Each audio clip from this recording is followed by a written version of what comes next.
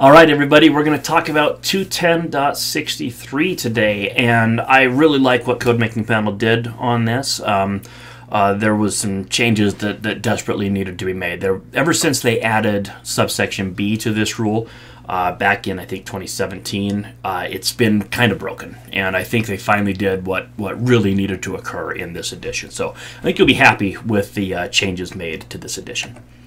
All right, so Article 210, Branch Circuits. 210.63, Equipment Requiring Servicing. The requirement for a receptacle near electrical equipment was simplified. Yeah, that's probably the best way to state it. So 210.63 says that a 15 or 20 amp 125 volt receptacle outlet is required within 25 feet of the equipment specified in A and B. Okay, so 210.63a says you need a receptacle within 25 feet of heating, air conditioning, refrigeration equipment, right? That's been in the code for way longer than I've been around. So here I've got this unfinished basement in a house. My furnace is there. I need a receptacle within 25 feet, right? When I walk outside, I've got an air conditioner, need a receptacle within 25 feet. When I go into an attic, if the furnace is up there, need a receptacle. If you go to the rooftop, right, need a receptacle. So that's been in the code forever. No real changes have happened to that for quite some time. Pretty straightforward. But in the 2017, I believe, they added a requirement for other equipment needing a receptacle. And it's been broken ever since. Now I think it says what it needs to say. 210.63b, other electrical equipment. Within, so right there we'll stop.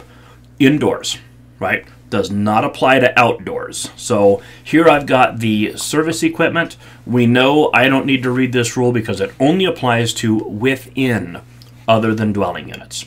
So within other than dwelling units, a receptacle outlet must be provided for wiring systems that include a solidly grounded system operating at less than 150 volts to ground. What if I have a building that only has 480? Right? It's some sort of manufacturing facility, or it's a building that only houses motors. I mean that's not something you see every day, but they're there, right? So what if my building only has 480? Why would I need a receptacle? And more importantly, how would I provide a receptacle inside near the motor control center? I mean, you would have to actually buy a transformer and step it down just to comply with this requirement. And obviously that's way more than the code should make us do, right? So within other than dwelling units, a receptacle outlet must be provided for wiring systems that include a solidly grounded system operating at less than 150 volts to ground. So you got 12240, you have 12208, you got to have a receptacle.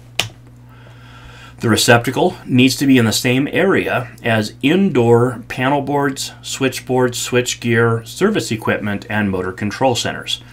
Okay, well, certainly this building has 12208. I mean, you can see the transformer there. I'm assuming we have 12208, and kind of useful to have it.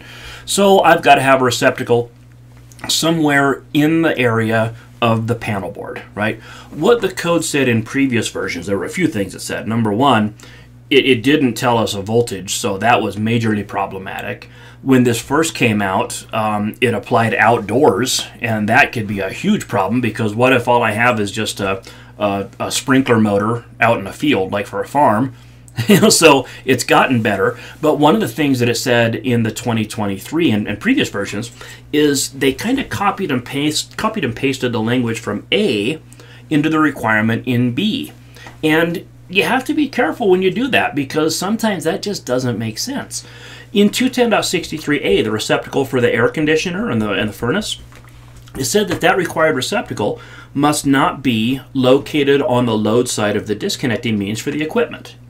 Now that makes sense. I've got to go out there and work on the air conditioner. I shut off the disconnect. I still need to have power to the receptacle. But this section, 210.63b, also said that the receptacle must not be downstream of the disconnect for this equipment. And it's like, what does that even mean? Like downstream, so it can't be downstream of the main breaker for the 12208 volt panel? Well, then how am I supposed to supply it? I got to bring in a whole different circuit to the building? that's just dedicated for one receptacle, not only is that absurd, it's probably a violation of Part 2 of Article 225. So they really cleaned this up. The intent here is that I have a receptacle around this equipment, and there you go. It finally says what it really needed to say. All right, so Article 210, when I teach code changes classes, it's always, a couple of hours on Article 210, because 210 is a huge article, right? GFCIs, required circuits, 210.63 that we just read, and then we're going to have one more video next time, which is 210.70, which talks about required lighting outlets. So I hope you'll join me then, and in the meantime, be safe out there, and we'll see you next time.